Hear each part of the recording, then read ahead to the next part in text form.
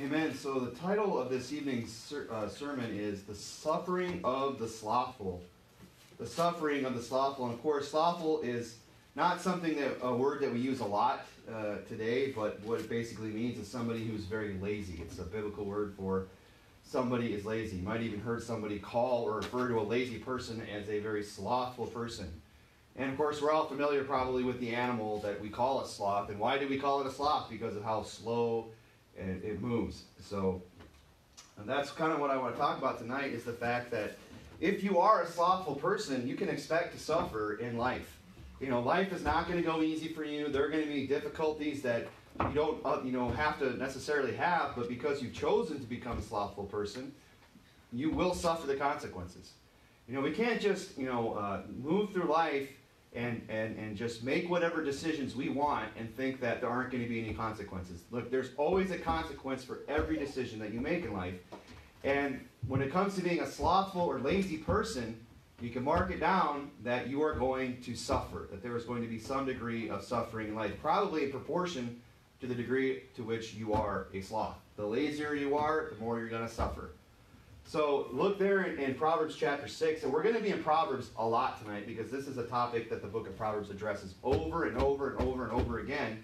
But we will be coming back to Proverbs chapter 6, so keep something there. But it says in Proverbs chapter 6, verse 6, "Go to the ant, thou sluggard," which is just another word to describe somebody who is slothful, someone who is lazy or sedentary.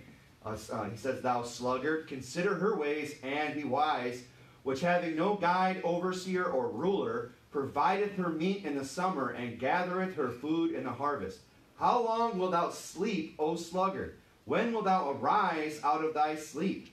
Yet a little sleep, a little slumber, a little folding of the hands to sleep, so shall thy poverty come as one that travaileth, and thy want as an armed man." So it's showing us here, first of all, that one of the things you will suffer from being a slothful person is that you will become poor. You will not have what you need to survive. You will not have the money that you need to get by. It says right there, "So shall thy poverty come as one that travaileth." It's referring to the fact that, as a woman that is in labor, going through birth, or as thy want as an armed man. Why is he using these illustrations? Well, I think that's because of the fact that when you're in those situations, if you're a woman that's giving birth, or you are being held up at gunpoint, you getting out of that situation is kind of beyond your control. That situation kind of has you in its grasp, as it were. Until it decides to let you go or it comes to an end, you don't get to just choose when it's going to end. It will end on its own accord. Anyone who's, I don't know if anyone here's been held up, been mugged or anything, but I imagine, you kind of, ask the mugger, "Hey, how long is this going to take? Or can we be done with this now?" You're kind of at his mercy. When he gets everything he wants, then he moves on. Ladies that have given birth, they could testify to the fact that, the baby doesn't give you a date and to make an appointment when it's going to, show up. You kind of have to just go through that process. Some births are longer than others. So I believe that's the illustration there. That's why he's using that. He's saying, "Thy poverty shall come as one that travaileth, and thy want as an armed man." You're going to find yourself to be a poor person, and you know what? It's going to take probably more work than you're willing to give to get out of that situation. People dig themselves into a hole, and sometimes that hole gets so deep that they just throw up their hands and say, "I guess this is where I'm at." And they're stuck there. They're being held by their poverty, in a sense.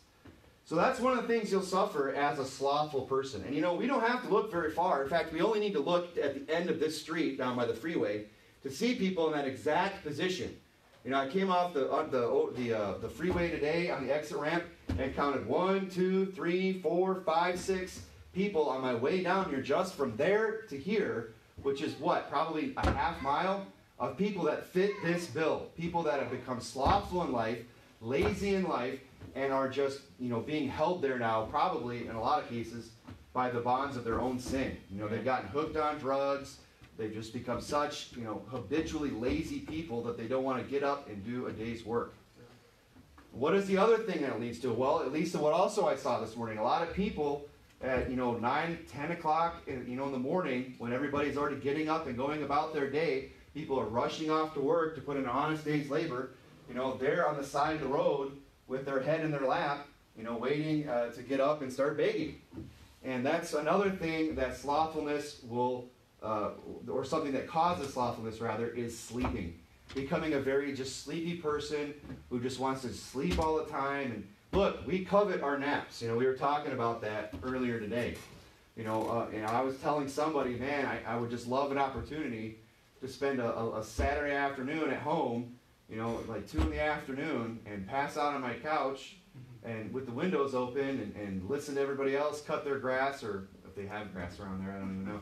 But, listen to the birds chirp and the wind come in and have a nice, leisurely nap, but that's something that's rare, and it's something that I enjoy when I get it. And it's certainly not a way of life like it is for a lot of people who are slothful and lazy. This reminds me of, the proverbial, teenager who wants to sleep in late into the morning. Mom and dad, get up, get up, get up. When are you going to get out of bed? When are you going to get out of bed? Stop bothering me, stop bothering me. My dad had the trick. I don't know what goes on in your house, or if this is even a problem. It was with me for a little while. My dad would walk in with a cold, wet washcloth, and if I was there too long, just whack right in the face. Just walk in, whack, and then walk out. And then that usually wakes you up when you get slapped in the face by a cold, wet washcloth, and it slides down and it gets into the pillow and soaks everything. At that point, you got to kind of get up, take care of the mess, and get the day going. So if that's a problem, I'm assuming it's not. But hey, there's a little helpful tip. If you don't get anything else out of this, if one day you have a teenager like that, you know what to do, right? So anyway, but sleeping, or being a sleepy person, or someone who's just overly concerned with just making sure that they get all the sleep that they want, makes you a lazy, slothful person. Some people, they need to learn to just get up early and get after it. That's what it says here in verse 9. How long wilt thou sleep, old sluggard? He's not saying, why do you sleep at all? He's saying, how long are you going to sleep? Why are you sleeping so long, thou sluggard? Somebody who's a slug, somebody who is slothful, is somebody who sleeps excessively or more than they need to. It says, when wilt thou arise out of thy sleep? Now notice he says, yet a little sleep, a little slumber, a little folding of the hands. It's a little and a little and a little. Well, a little and a little and a little adds up, right? Just 10 more minutes. Just 15 more minutes. Another 20 minutes. The alarm goes off. You're supposed to get up. You got stuff to do. 20 minutes, 20 minutes, 20 minutes. How many times you hit that snooze button? Next thing you know, you've been sleeping through 10 consecutive snooze buttons. It's an hour later.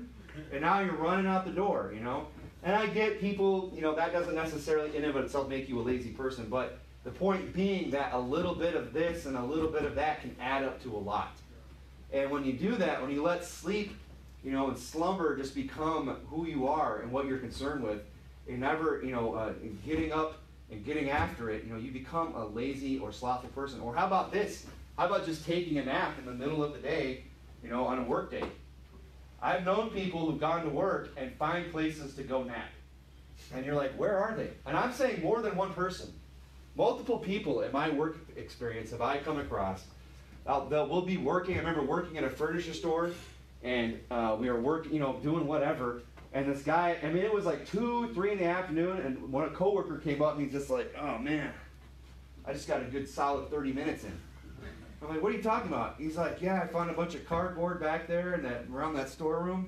The dude just in the middle of the day while everyone's working, not on his lunch break, nothing, doesn't punch out, just, I'm going to take a nap. You're a bum. That's lazy. Everyone gets tired. I understand that. We all have that, afternoon slump. But if you just push through that and you work, chew a piece of mint gum or something like that, snap out of it, go splash some cold water in your face. Thanks, Dad.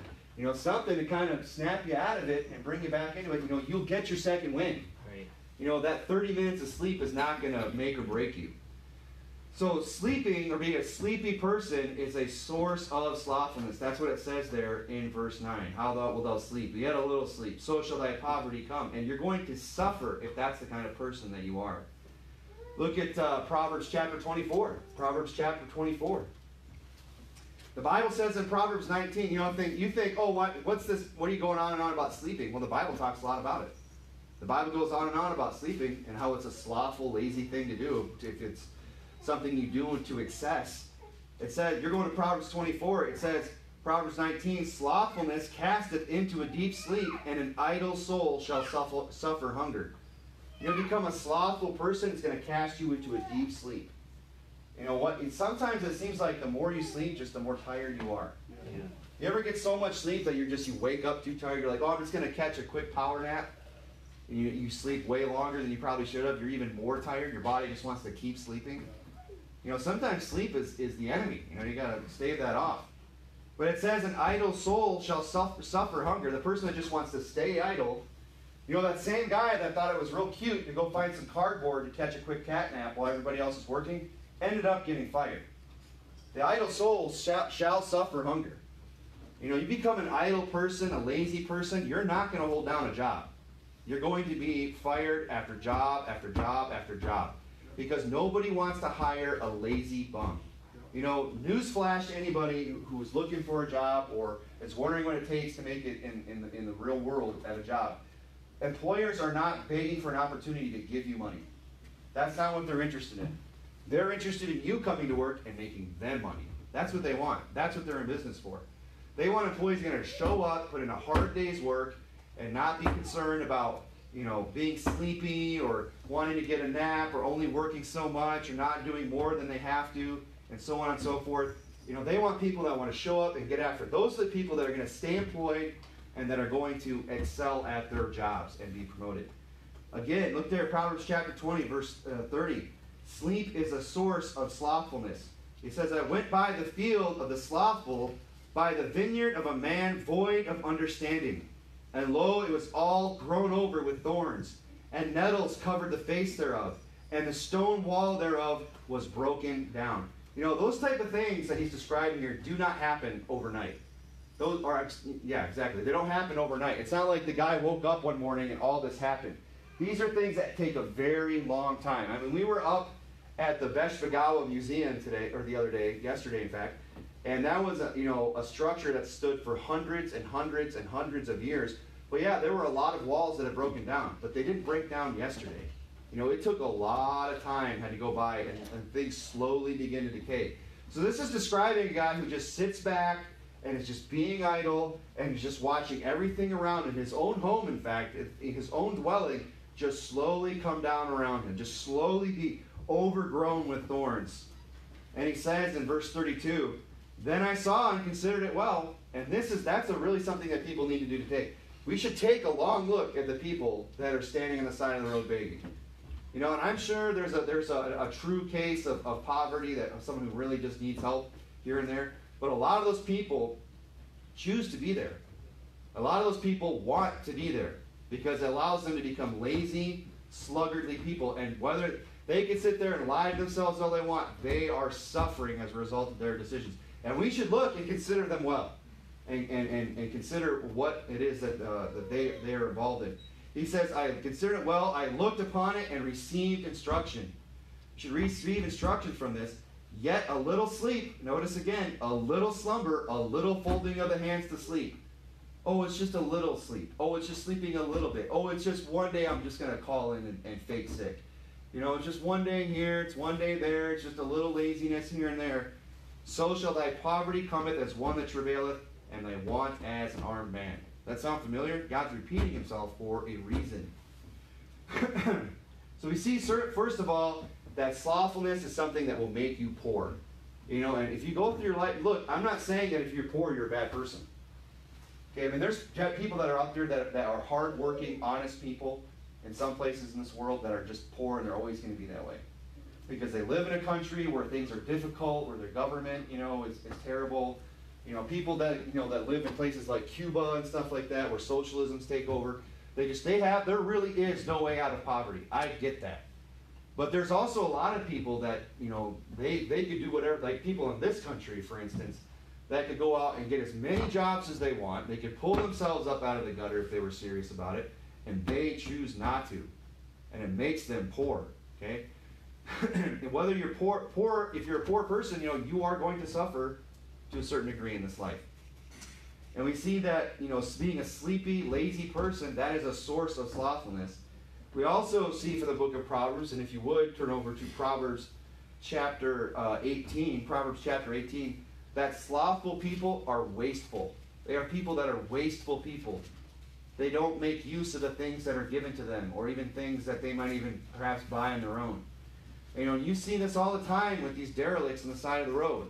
People give them food, people give them water, people give them sodas even, which I don't know why you give them that in the desert. It's like the last thing that they need is a big sugary soda from QT or whatever. That you're here, have some poison while you're standing out there at 100-degree weather. Let me just dehydrate you even more. Right? But what do? They take a sip and they set it down and it sits there for the rest of the day. They don't want that.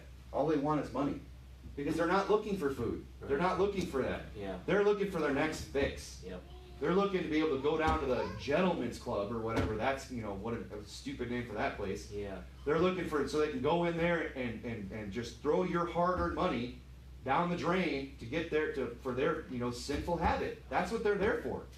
So they can go down and buy drink and buy booze and buy alcohol and buy drugs and all other manner of things that they want to waste money on.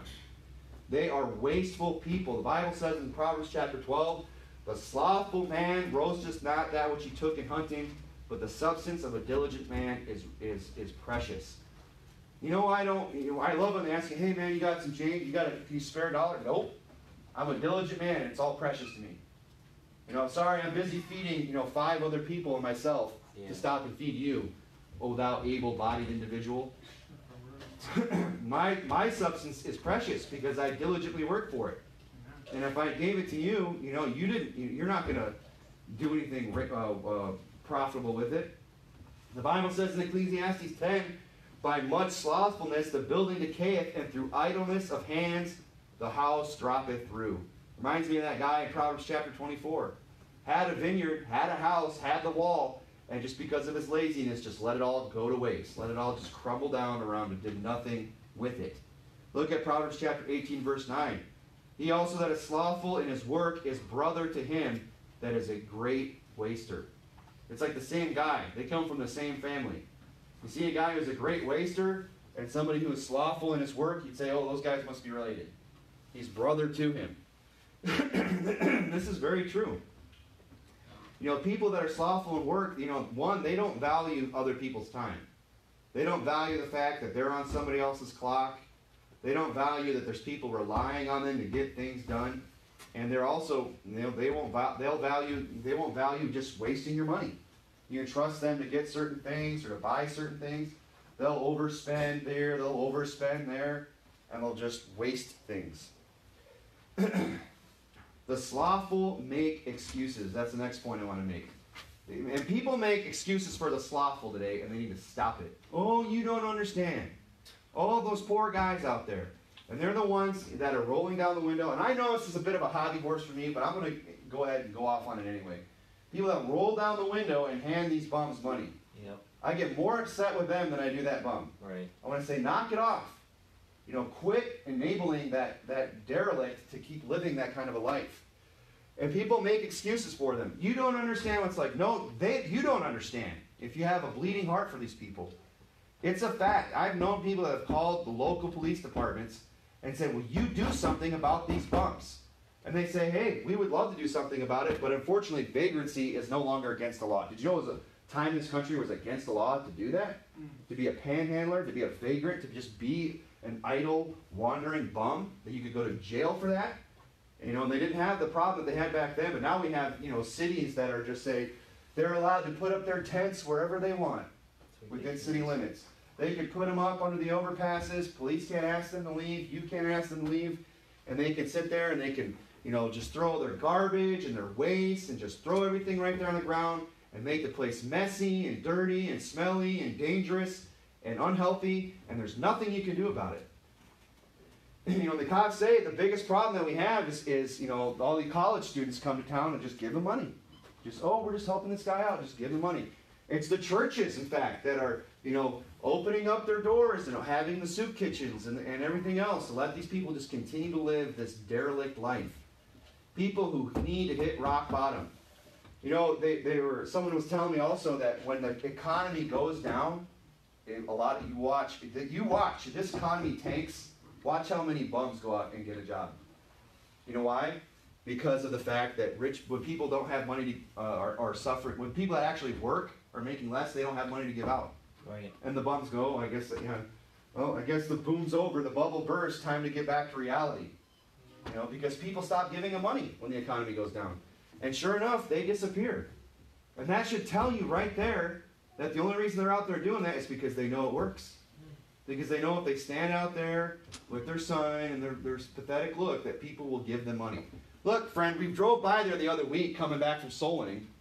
You know, people that work hard during the week come to church and they go out there and knock doors for a few hours on their time off.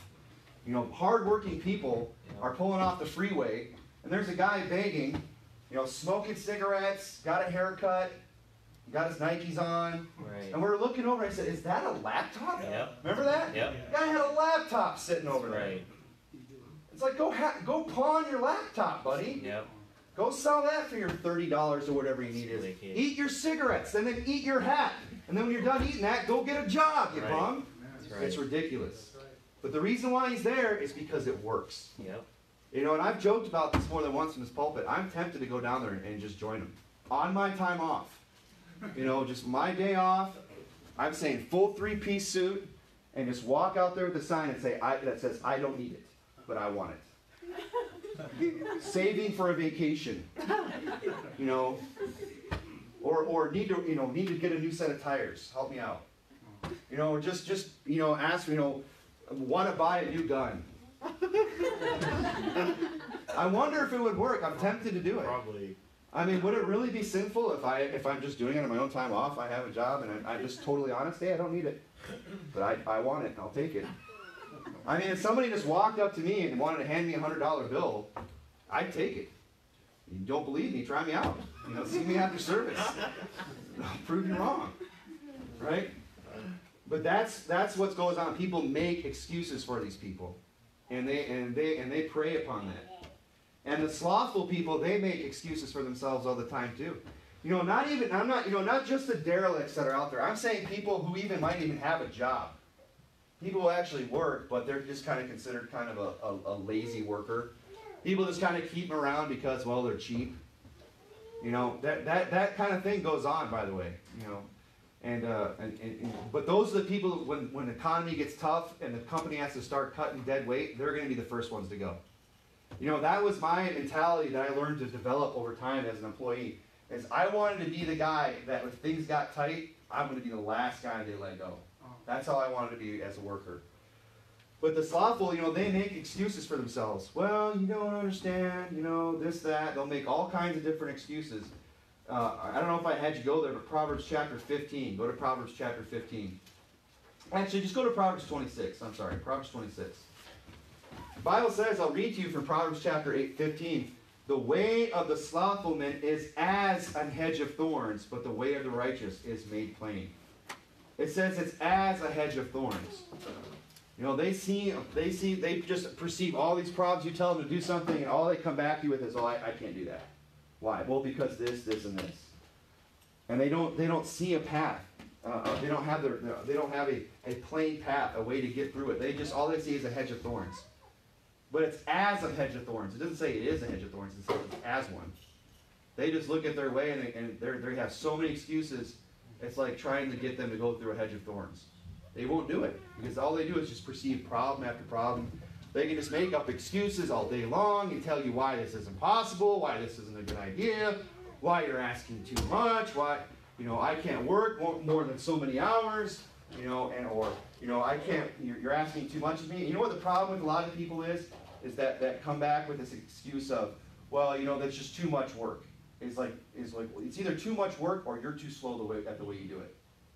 A lot of people need to find another gear when it comes to work. I've seen people work and it's just you watch them work and it's like you could be doing that twice as fast. Or they don't learn to think things through to become more efficient workers. The saying, work smarter, not harder? That's not lazy. That's efficient. Work smarter, not harder, so that you have more time to do what? More work. Get more done. It's funny how busy people find a way to get things done. You want to get something done? Go find the busiest guy you can. Because that's the guy that has learned to manage his time and get things done. Don't go find a guy who has all the time in the world to get things done and just has a wide open schedule because he's probably not the guy that is used to just getting after things. So he says it's as a hedge of thorns. People just have all kinds of excuses of why they can't do things. Look at Proverbs chapter 26, verse 12. Seest thou a man wise in his own conceit? There is more hope of a fool than him. He's saying, if you see a guy who's wise in his own conceit, his own pride, he says there's more hope of a fool than in him, because you can't teach him anything. Look at verse 13. The slothful man saith, there is a lion in the way. A lion is in the streets. I can't go to work today because the coronavirus. Clearly, this whole week I just have to take it off because I hate to contract the coronavirus and die.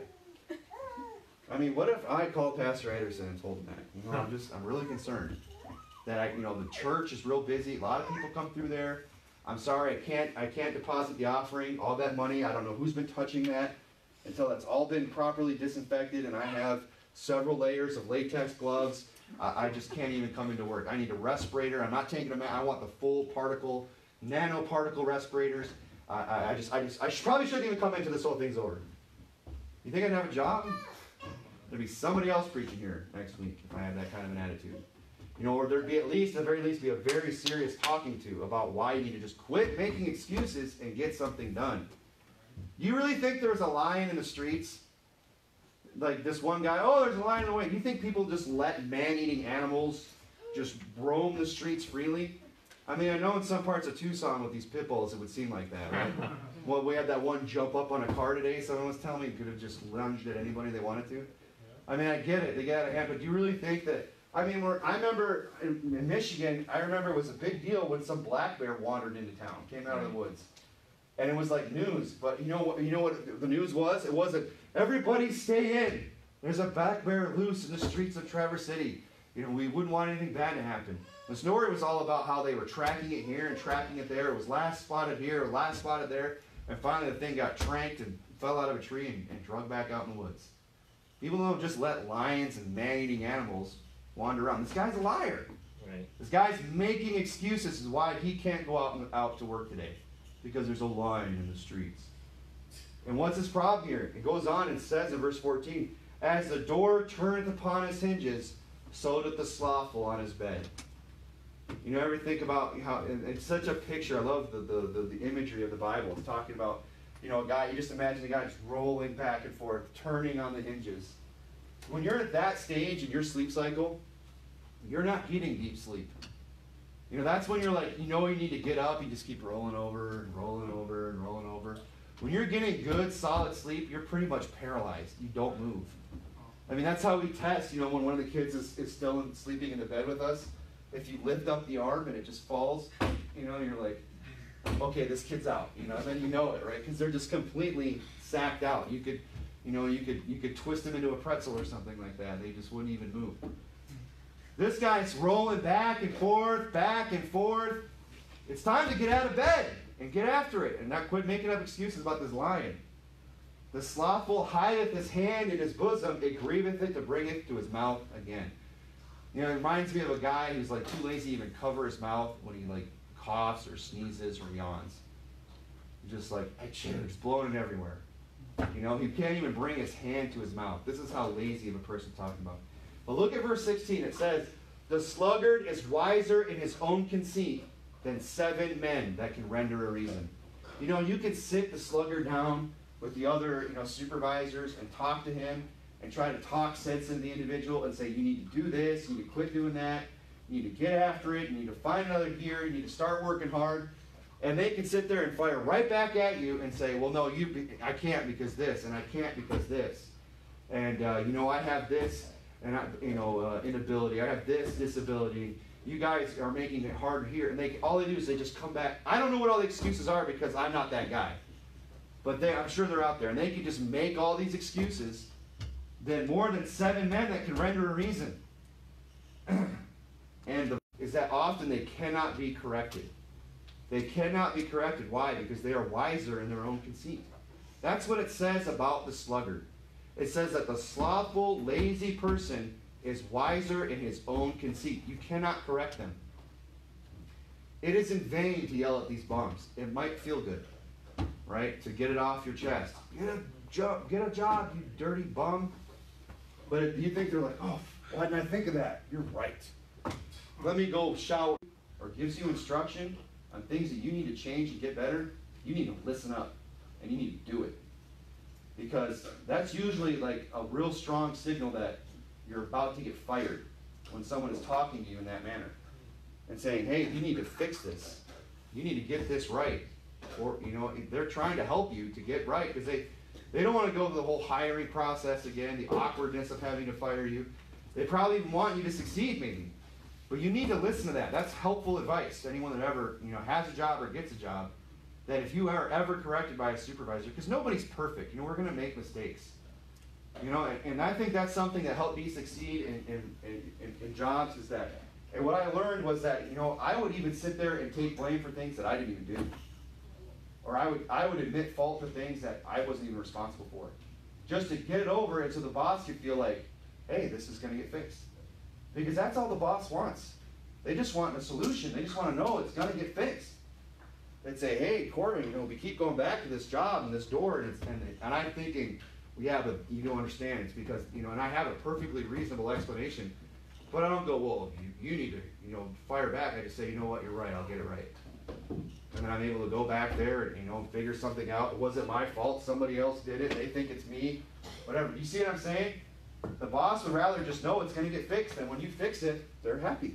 That's all they're looking for. They cannot be corrected because they are wiser in their own seat. See, that is what is said about sluggards.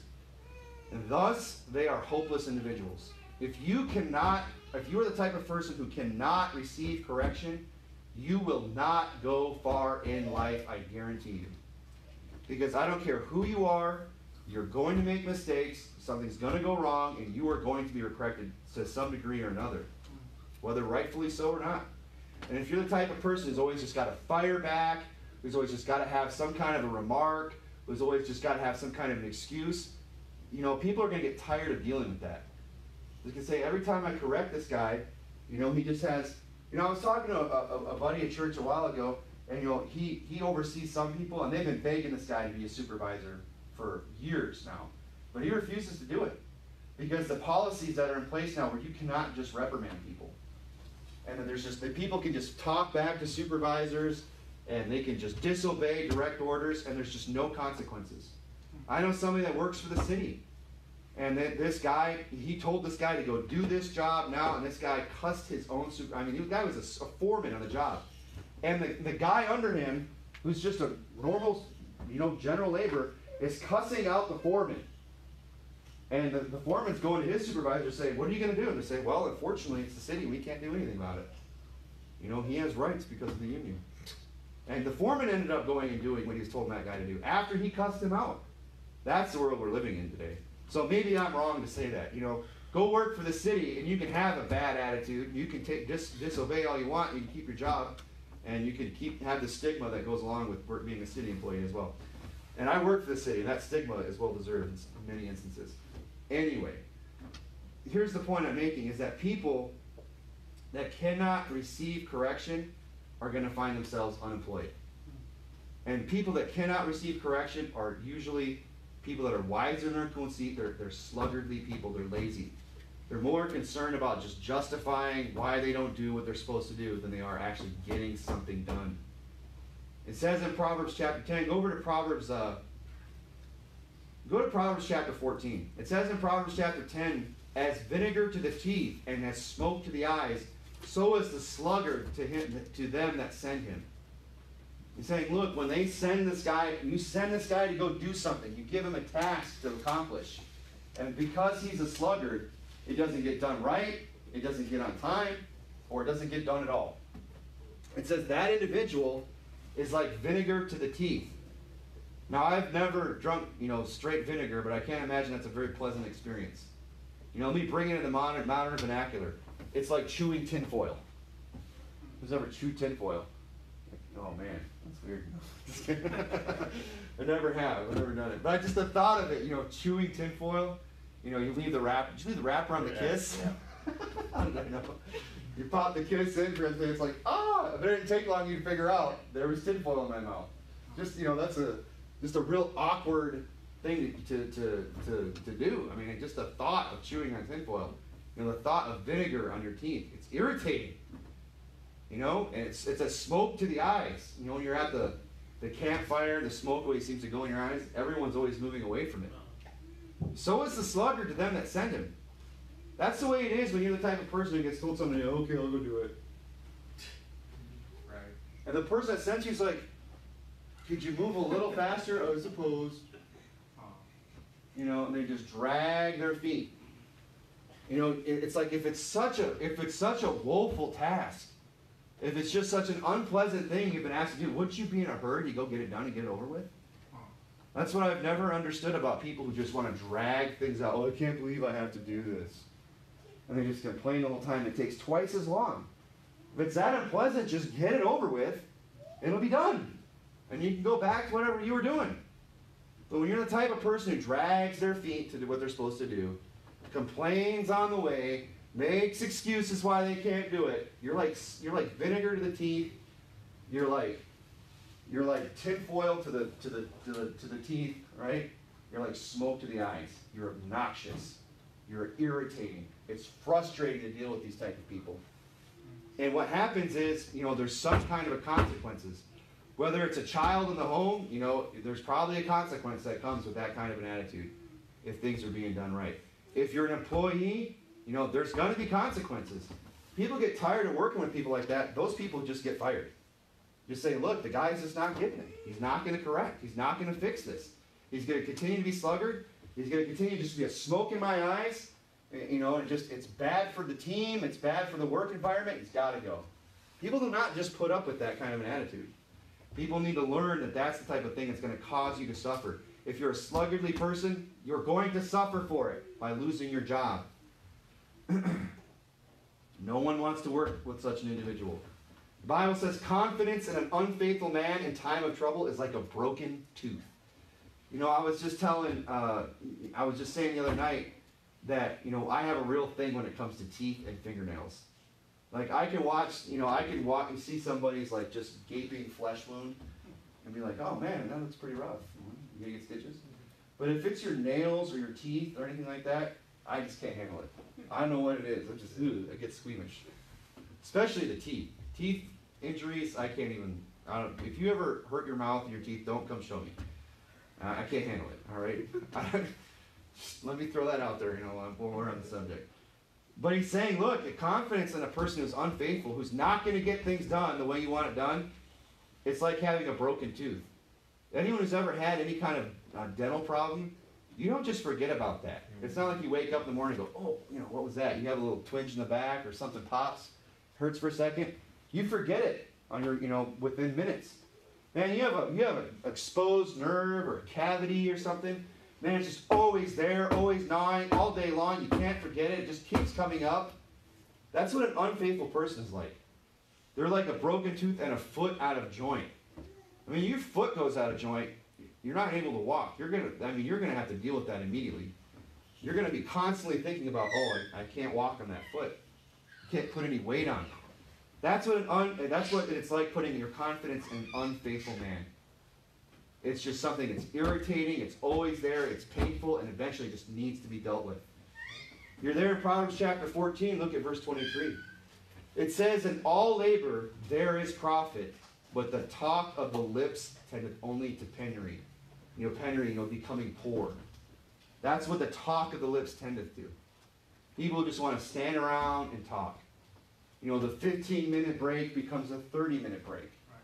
And this type of thing is out there. I've known people, I've worked at places, where they, let me just go ahead and say it, the city, okay? I'm not disparaging anyone that works for the city, but when I worked for the city for over a year, I learned that their stigma is well-deserved, as I said earlier. And you had people there that would be on the other side of this campus, and it's 9 o'clock, it's time for our 15-minute break. You think they just stopped there and took their 15-minute break? No, they came 10 minutes across the campus to the break room, took their 15-minute break, and then went 10 minutes back. And so what? Now that 15-minute break just turned into what? 35 minutes. And then 2 hours later, lunch rolled around. Same thing. Got to go all the way back. I knew people in other county jobs. Man, they would drive miles back to the shop and start their break. And then they would drive miles back. just to take their break. When you go do that at a private company and see how long you have your job for. Yeah. You know, you're supposed to be out in the field working somewhere. The boss is back in the office, and you show up at 12 o'clock for lunch. What are you doing here? It's lunchtime. Well, you ever heard of a lunch pail? You ever heard of ice? Right. You know, you ever hear of a thermos? You get back out there. Right. Take your lunch in the field. That would happen like one time, if that. That would probably be the last lunch you ever took at a company like that. But there's people that make a practice out of that on a daily basis. And it says the talk of the lips and only the penury. You know, somebody's going to lose money because people are just being lazy.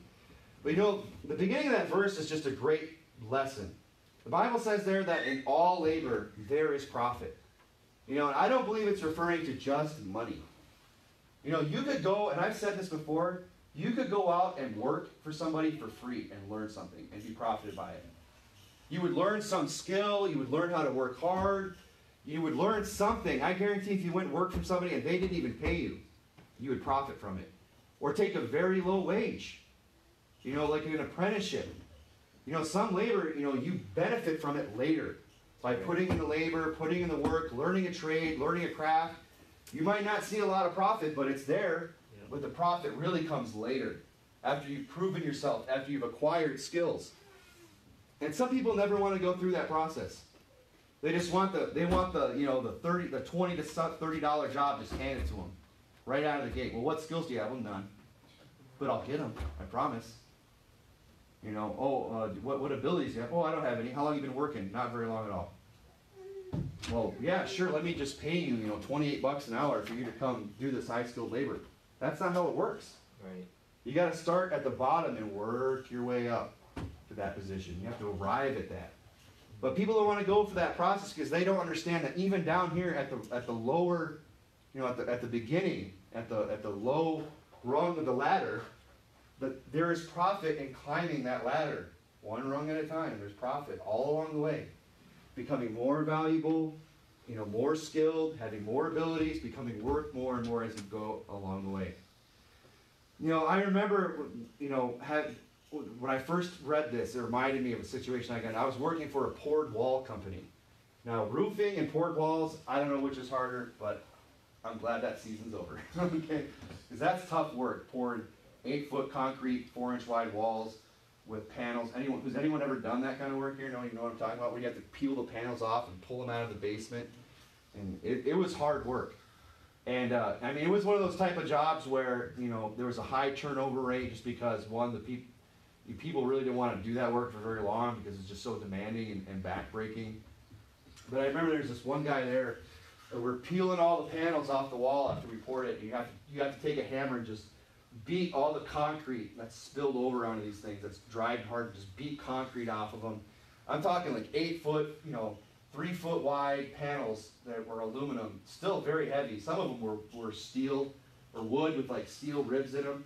Real heavy stuff, and load them into these cages so this crane could pull them out. Really hard work.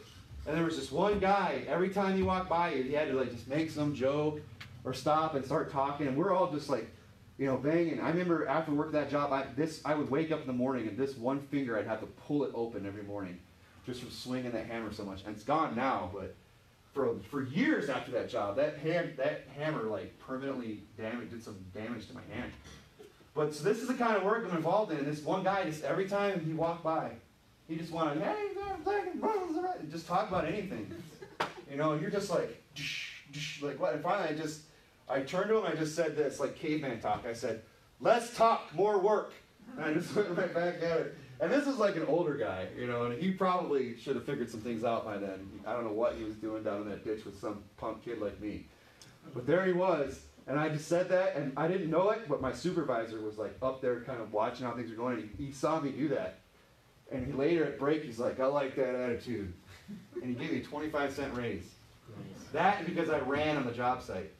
He'd ask me to go get something, I just run for it and get it, because I wanted that job. Yeah. Because I understood there was profit in it, you know? But I remember that reminds me of that every time. The talk of the lips, that tended only to me just telling that guy, more talk, or less talk, more work, right? But what are we talking about? We're talking about the suffering that slothful people go through because of their laziness. And what do they suffer? They suffer the fact that, they will find themselves poor and unemployed if they have this slothful, conceited attitude. They will find themselves just being people that learn to just make excuses for themselves and never accept correction. And that they will be, become very poor people as a result, unnecessarily. And here's what I want us to understand tonight, is that they bring it to themselves, upon themselves, and they should not be pitied. You should not pity the slothful or the sluggardly. And we shouldn't feel sorry for them. They need a swift kick in the pants and learn how to work and get a job. They bring it upon themselves and should not be pitied. The Bible says in Proverbs chapter 20, verse 4, the sluggard will not plow by reason of the cold. Therefore shall he beg and harvest and have nothing. It isn't saying he shall not plow by reason of the cold, therefore he shall beg and harvest, and everybody will hand out to him. He's saying, look, he should beg and harvest and have nothing. And then the next time, when it's time to go out and plow, he's probably not going to care so much what the temperature is. Because he's going to remember, oh, last harvest I begged and I had nothing. I had nothing. And now he's going to suffer the consequences for being a sluggard. The Bible says the desire of the slothful killeth him, for his hands refuse to labor. He brings it upon himself. They shouldn't be pitied. The slothful man saith, there is a lion without, I shall be slain in the streets. There it is again, that same just weird, strange, made-up excuse. I'll be slain if I go out there. You're a liar. You're a sluggard. You're a lazy. You're a bum. They're full of excuses, right? Both real and made up. And they'll make up things, or they might even have excuses that are real. But that doesn't make them right. That means they just need to deal with it. In either case, these people need to learn, and they need to suffer and learn their lesson. That's sometimes the only thing that will teach these people, is for them to suffer. And then they learn their lesson. Which again brings me back to that bumper sticker that I'm still waiting for. Don't feed the bums. Right? I want that on every car in every city in this country. Don't feed the bums. You go to the park, don't feed the bears. You come to the city, don't feed the bums. It should be a policy that everyone abides to. Because again, going back to what I said earlier, you're not really feeding them. And if you would, go to 2 Thessalonians chapter 3. I know this is a review for us, but we're going to go over it again. How cruel. How could you say that about these people? Don't feed them. Let them starve. Look, you let them go hungry and they'll get a job. Yep. They'll sell the laptop. They'll quit buying cigarettes. And they'll go get the job. That's what they'll do.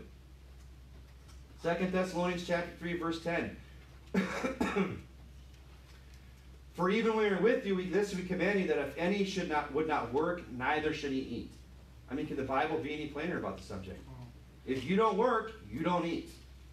And if that were the policy that people had in their lives and practiced towards other people who refused to labor, there'd be a lot less unemployment. These streets would get cleaned up.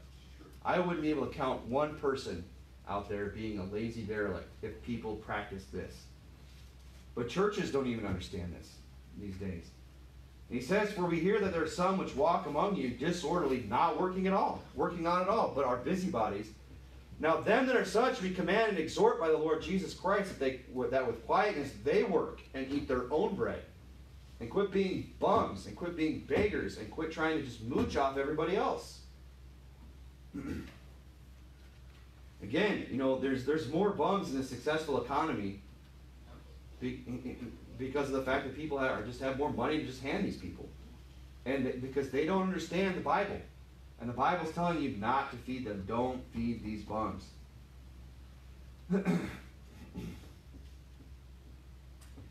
The irony is that people that are handing out this money and giving them to them, it's like, I just want to ask them, like, how did you come to be so successful where you just had this money to give away? Was it by being that guy? I mean, do you think that guy got a bank account where he could just start handing out money to just random strangers with cardboard signs? By being that guy? Of course not. That guy who got that position, he did that by not being an idle bum. By not somebody who makes excuses, by not somebody who's just a sleepy, slothful individual, but by somebody who works hard, gets up early, stays up late, and gets after it. And fights through being tired, and fights through, having a little sniffle here and there, whatever. That type of a person is a person that succeeds. and is not going to suffer in life. The Bible says in Proverbs chapter 12, the hand of the diligent shall bear rule. The hand of the diligent shall bear rule. They're going to be the ones in charge. Who's going to make management? Who's going to be the supervisor? Who's going to be the owner? The diligent person. It's not going to be the bum. It's not going to be the sluggard on the job who just every time you ask him to do something has nothing but an excuse why he can't do it.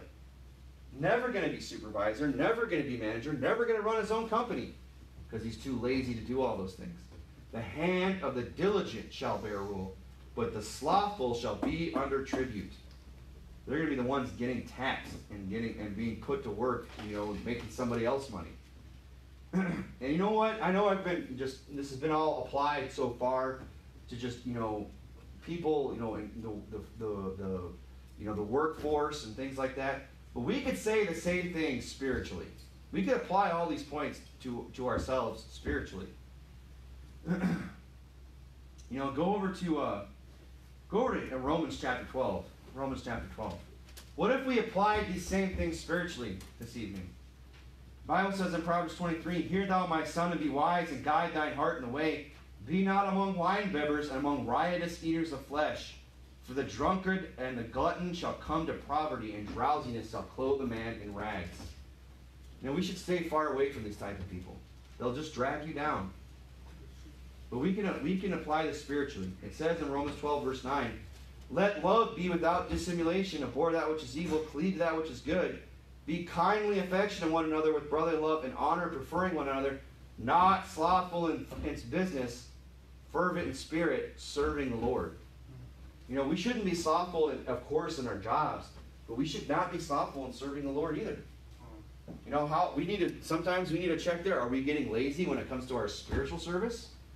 Are we getting lazy when it comes to our Bible reading, or our church attendance, or our soul winning, or any of these areas where we need to be fervent in spirit?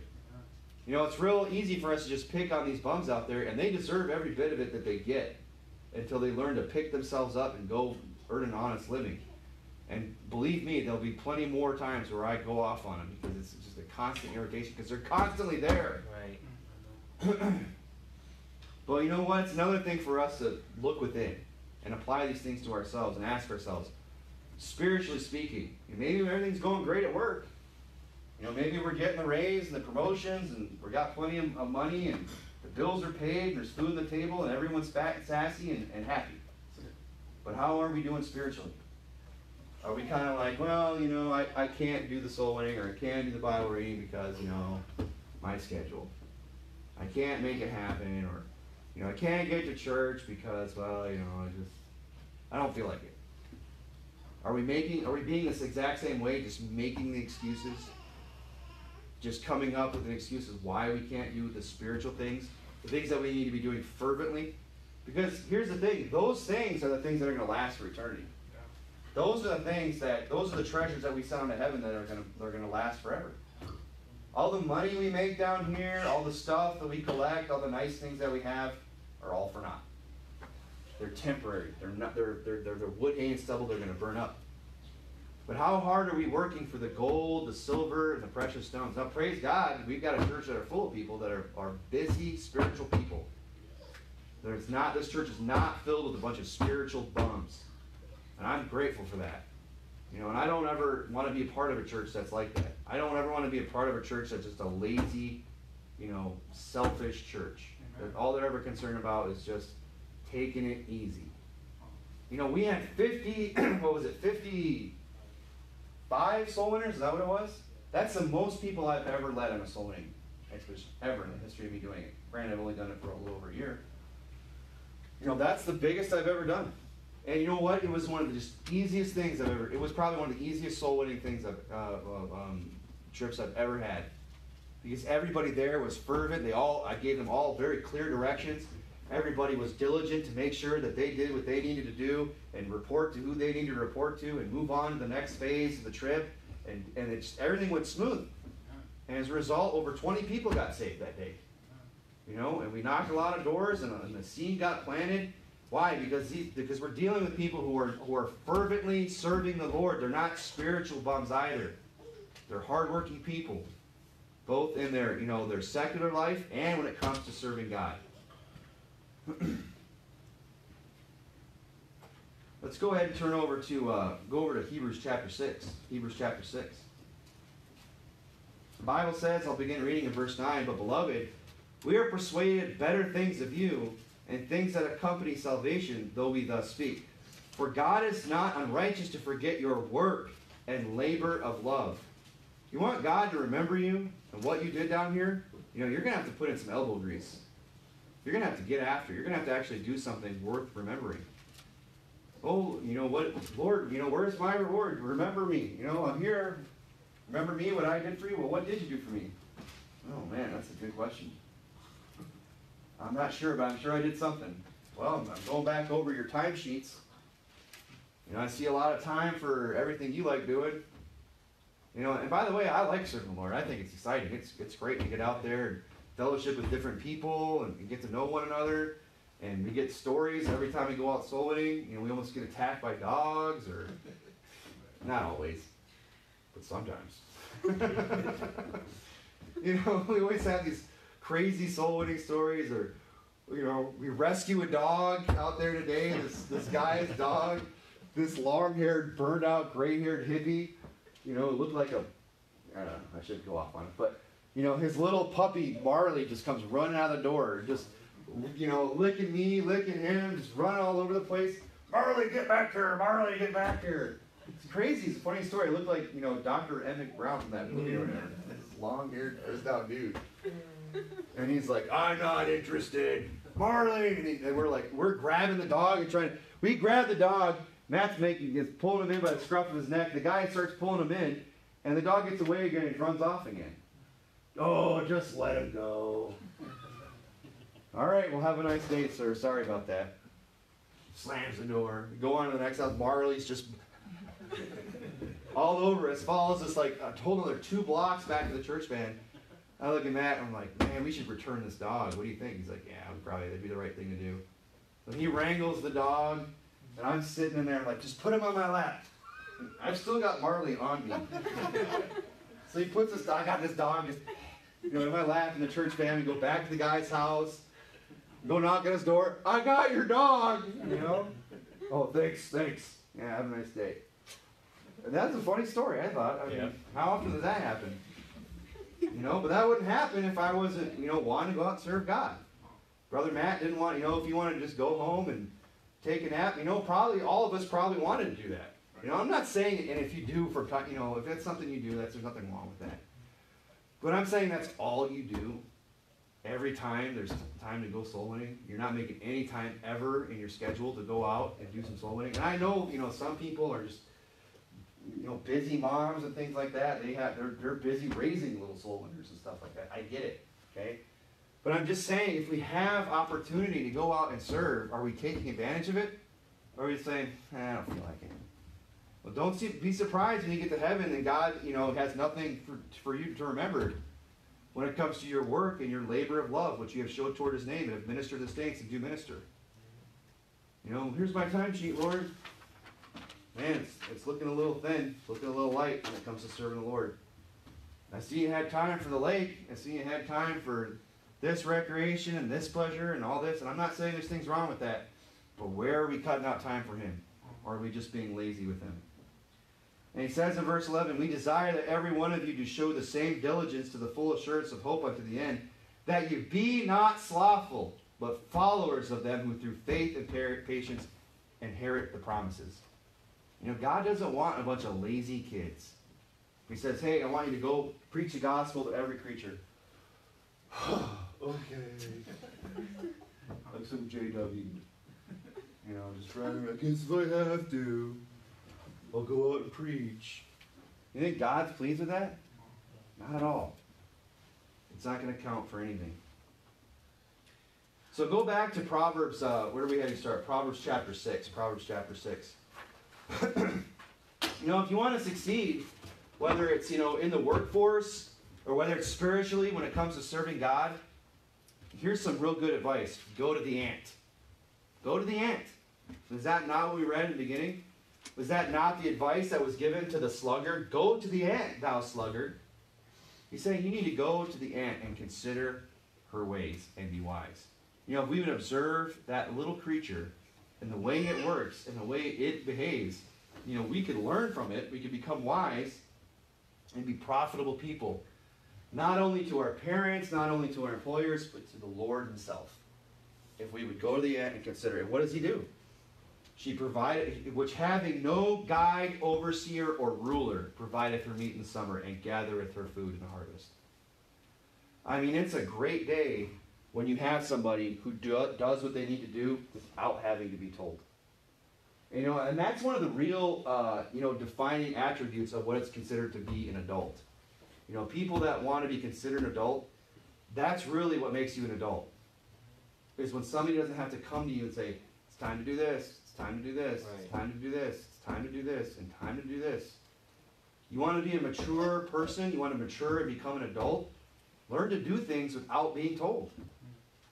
Mom or dad come to you, hey, it's already done. Oh, wow. Who are you? What have you done with my child? Right? They'll be pulling on your skin. Is that a clever disguise? Is that really an alien under there? You know, it's time to go. All right, it's done. I did it already. Well, what about, yeah, I did that too. And here's the thing, you know they're going to ask. Why do we wait to be asked to do things? Because we don't want to do them, right? Because we're hoping, well, maybe they'll forget, and then I won't have to do it, right? That's a lazy attitude. That's a slothful attitude. I'm not going to do it until they tell me.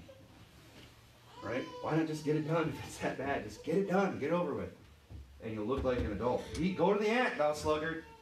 She has no guide, no overseer or ruler. I remember when I got hired, I was told, I don't want to hold your hand. Those words ring in my ears. I don't want to hold your hand. I don't want to hold your hand. Just every time I have a question, hey, how do I do? Hey, are you okay with? Just, how am I supposed to? No. Employers want people who are just going to figure it out and get it done. Just say, here's what I want to happen, make it happen. True. That's what they want. And if you're that type of person who can be given a task, given a project, and say, make this happen, and then you do it, you're going to succeed. And you're going to be like the ant, who doesn't have somebody just standing over them watching them. You know, that's why a lot of places have to hire managers and supervisors. It's to sit there and watch other people to make sure those people are doing what they're supposed to. That's their whole job. Make sure they come to work on time, make sure they punch out when they're supposed to, make sure they're working while they're there, making sure that they do things the way they're supposed to be done. That's their whole purpose. And here's the thing, if those people didn't have to exist, the company could pay those people, the other people they're supposed to be watching, even more money. I mean, we would love to pay you more, but we have to pay this guy to watch, make sure you do what you do. And that's why he makes more money than you. People want people who will just do things without having to be told. And so that's really, a good attitude to adopt, to be that kind of a person. The type of person who just, and if you want to go over to Proverbs chapter 13, we'll close. The type of person who just sees what needs to be done and just does it. You know, the person who, as the Bible says, walks circumspectly. I'll never forget that. When my last pastor, he was a roofer, and he took me aside one time, and he said, when you go around the job site, wherever we are, you need to develop an attitude of somebody who learns how to walk circumspectly. You know, not redeeming the time for the days are evil, but he's saying that same concept. With circumspectly, you need looking around, circumspectly. And as you walk circumspectly, you take note of things. This tool is here. If anybody asks for it, I know where it is. I know where I last saw that, or where this is. Or you see something that needs to be picked up. This drives me nuts. Like people who will just see a piece of garbage and go, oh yeah, there's garbage right there, so why don't you pick that up? And just walk right over it and think, oh, well, somebody else will get that. What's wrong with you bending over and picking that up and throw it away? Amen. Someone who sees what needs to be done and just does it without being told. That's the type of person that's going to succeed. The Bible says in Proverbs chapter 13, verse 4, the soul of the sluggard desireth and hath nothing. I mean, those people that are out there begging, they desire things. They might want the next meal. They might want to have a roof over their head. They might want to have, a change of clothes. They want to have all these things, but you know what they have? They have nothing. But the soul of the diligent shall be made fat. The person who's willing to work, he's going to have all those things. He's going to have the hot meal and dessert. You know, he's going to be in a caloric excess all the days of his life, you know. And he's gonna have everything that he needs. These are the type of people that we need in our homes, in our churches, in our places of work. We need people that can be like the ant, walk circumspectly, see what needs to be done, and do it. You know, and regardless of whatever policy society adopts or whatever their attitude is, you know, if some socialist gets in there and just wants to, you know, make it, you know, an even playing field where everybody's equal and there's no, you know, wants to start paying people, you know, $20 an hour to flip burgers or whatever, and keep raising minimum wage, whatever, you know, social policy is embraced that is anti-Bible, that is unbiblical, you know, we should still continue to pattern our lives for success in God's economy, and not after the world. You know, like, well, I only work 40 hours. That's not God's economy. That's not. You know, God's economy is 6 days shalt thou labor. Right. Now, if you work a job where you only work 40 hours, great. You know, but it gives you more time to do things for the Lord, I guess. And that should just be, well, you know, if the company comes and says, hey, we need you to actually work 45. We need you to work 50. Well, you know what? There was a law enacted that says, you know, unless you pay me overtime, you know, that's not God's economy. That's the world's economy. And we should pattern our lives after the way God wants things done. And not be lazy people, but be people that are diligent in our work. And if we do that, if we're diligent and we do the work, we shall receive the reward. We will turn in a timesheet to heaven and say, I've been busy, Lord. I served you fervently. You know, I got after it. I did something for you. I was a busy person for the Lord. And God will say, great, well, here's your reward. And we'll have something. And God is not unjust. He will remember things that we've done towards his name. So let's go ahead and pray.